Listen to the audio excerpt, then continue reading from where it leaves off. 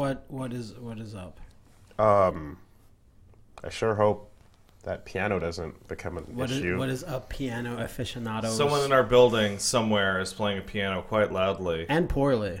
Yeah, they were just kind of raking it. Maybe they're just testing. For maximum noise making. Podcast disturbances. And it's like, we're supposed to be... the disturbance. Yeah. We're public enemy number one. We've let everyone know. Thanks, Wally. 111. Thank you. 111. Like, We've let everyone know. That's all I ask. We've let everyone know.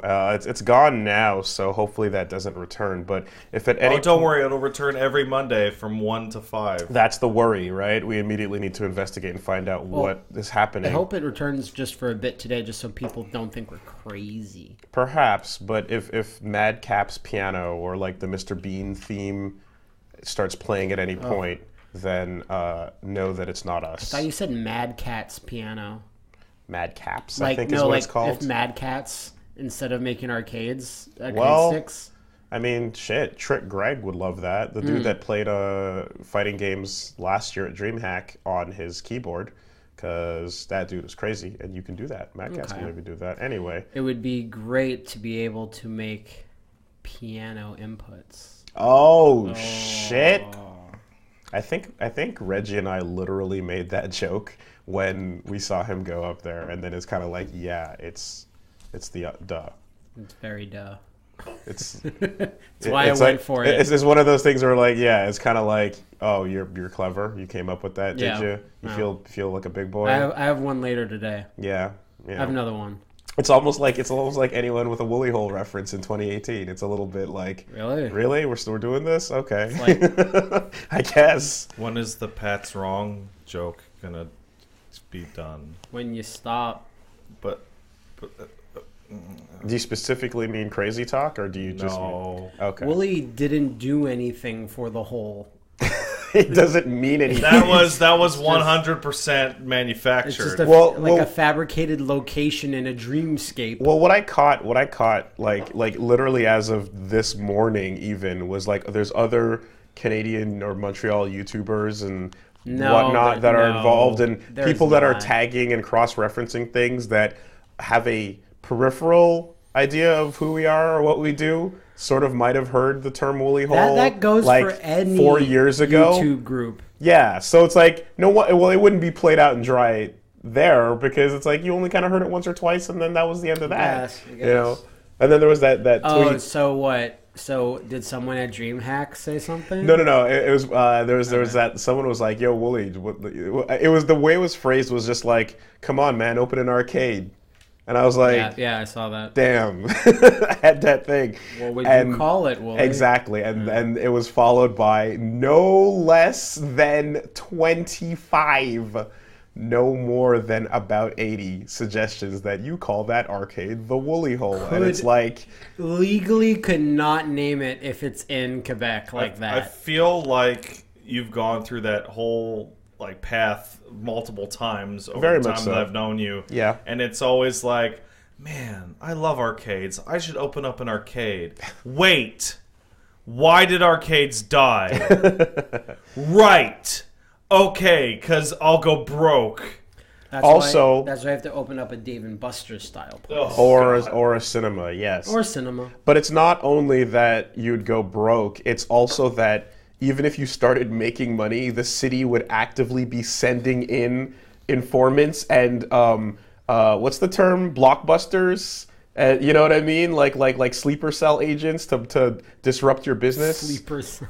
Just like fucking, they hate arcades and they want arcades to go away. So the few that exist that haven't died off, they're basically like the ones that stood up to the bullshit that the city is trying. They're the ones who went over to Jimmy and paid Jimmy the money to pay the person in the municipal government the money to ignore their arcade. No one at Amusement 2000 paid no one. Well, here's the thing, though.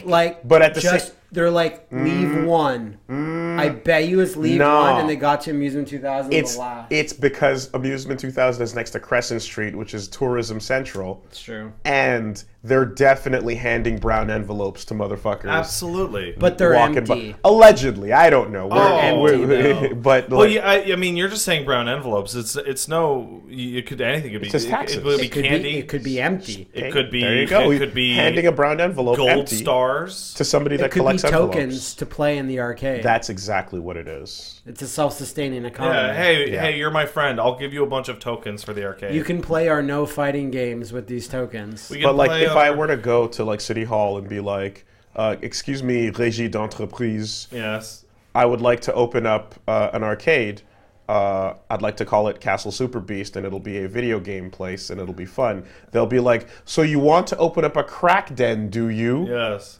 What types of Can't you just open child's up? kidnappings and crimes would you say you plan to create with this crack den?" I'm with you with burying someone and saying they're shitty, but at the same time, it's like really in this day and age when Montreal has advertisements like on the subway, whatever, for video games, would anyone still really think like this? Excuse me, Mr. Madden. We're There seeing certainly here will that be you're some. opening up a crack arcade. Could you not open up something more respectable, such as a bar sex next shop. to a school, a sex shop, a strip club with nap yeah. rooms? Yeah, a contact dance nude place with Nap rooms. what's the fucking thing called? There's a term. It's not just a special massage. It's called Nuru massage. Oh, the one that yeah. Yeah. Nuru? It's called a Nuru That place is right next to Funzo. Nuru You walk by the Lebanese place, and every time somebody goes in there, you're wondering if they're going to get dinner or dinner. That's why I and Leanna's idea of opening an arcade/strip club. Yes, exactly. We feel Montreal will be like, I can't stop it. Can't stop it. Nope. we hate video games, but we love strip clubs. It's we quite. have to let this pass. It's a racket. It really is. and it would be called Insert Coins. But I think. But I really do. You Yeah. couldn't name it that here, though. No. It would be. Unless you made like a clothing brand and then trademarked it and then something. named it Insert Coin. Yeah, maybe. insert quack. Insert Coin. Yeah. The strippers would be dressed up as light cosplay. Yeah, I get Legally it. distinct. Absolutely. Legally distinct. Yeah. All you need is like some yellow goggles and spike your hair up. You're Tracer. There you go. You know? No, it's brilliant. It's brilliant.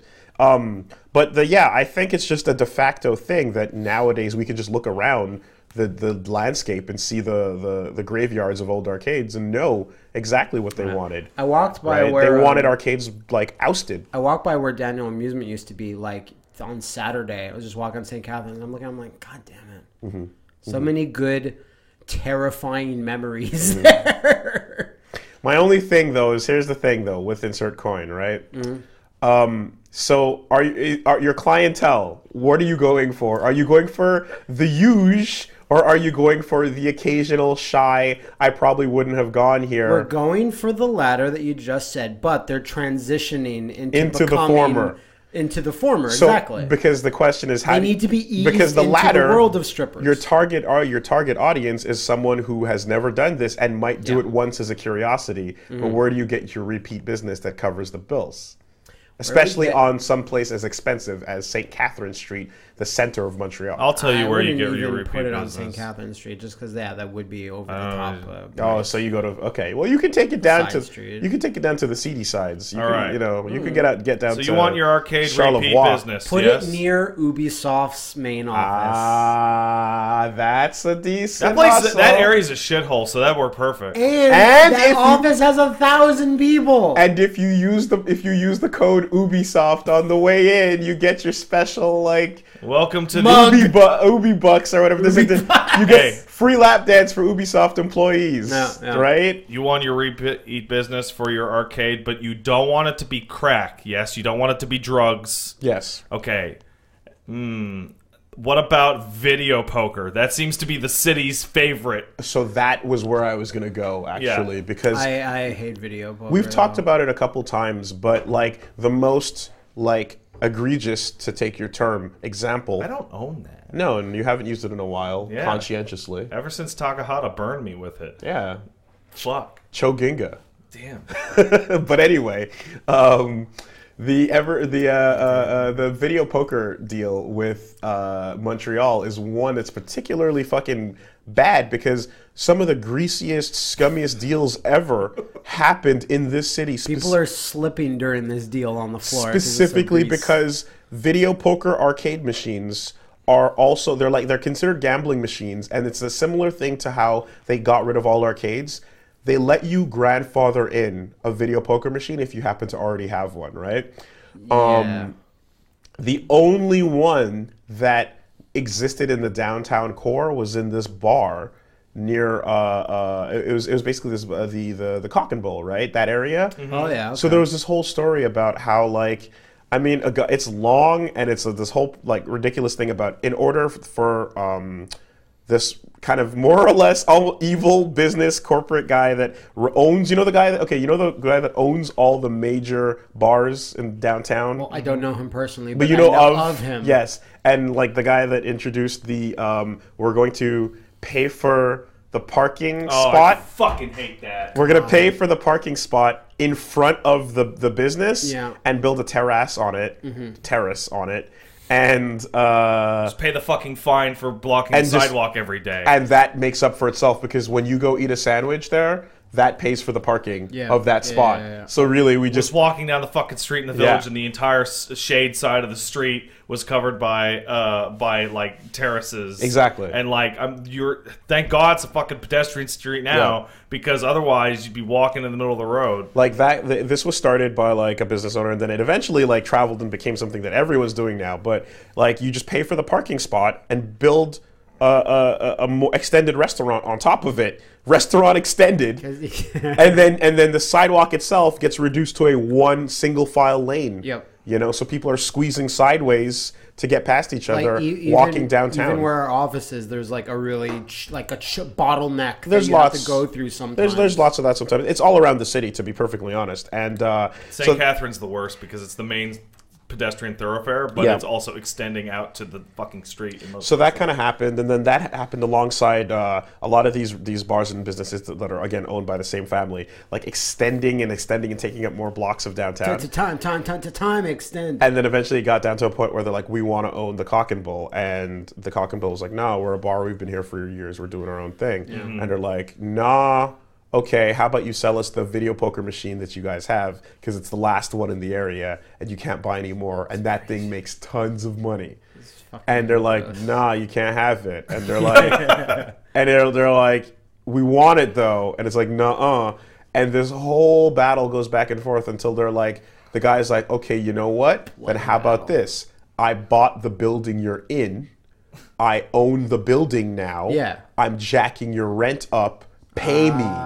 And they're like, we can't afford to exist here. Well, then I guess you better cut a deal, huh? Type thing. And so they have to pick up and move, and eventually they announce they're moving down the block to another place. Guess what happens? They own Fuck that you. building. We own that too. Jack the rent up. Pay me. And it's this, so the dude wants that fucking video poker machine and is doing this sinister shit. And the Cock and Bull can't relocate. So eventually, they basically announce on their Facebook page, they're like, okay, everyone that's been following us alongside this struggle, we have a new place. We're not going to announce the address until we're open because they're afraid that this fucking thing's going to happen again. So they had to secretly announce their new opening when they finally did get that place.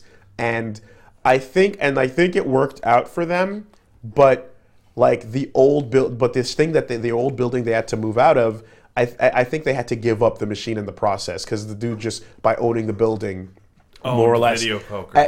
The thing couldn't move. It was a weird thing that I don't understand. It's more part of the detail of the story that I don't know about. I believe you. But he just strong-armed that fucking video poker machine because business is amazing. It's brutal. It's just fighting games, but in a different way. It's brutal, man. Well, it's such a goofy. You're reading my inputs. How did you know I was gonna move my business over here? I already own that shit. It's such a goofy system with those video poker machines because gambling is otherwise pretty heavily regulated outside of the casino and the lotto. except for the remaining video fucking poker machines. And every bar that I've ever been in that has some of those grandfathered in has that fucking guy at them. Yeah, old guy. You know that guy? Yep. The one you can tell whose life has been ruined by the fucking video poker machine? I had to walk by that guy every time I wanted to get to Third Strike. Yeah. When we were going to college. Yeah. Yeah. Sad. There was that back before that arcade was gone. There was an arcade that was, at the back of a bar, and at the front of the bar was the video poker to let you see the sadness. Similar, Advertise it. But not too dissimilar.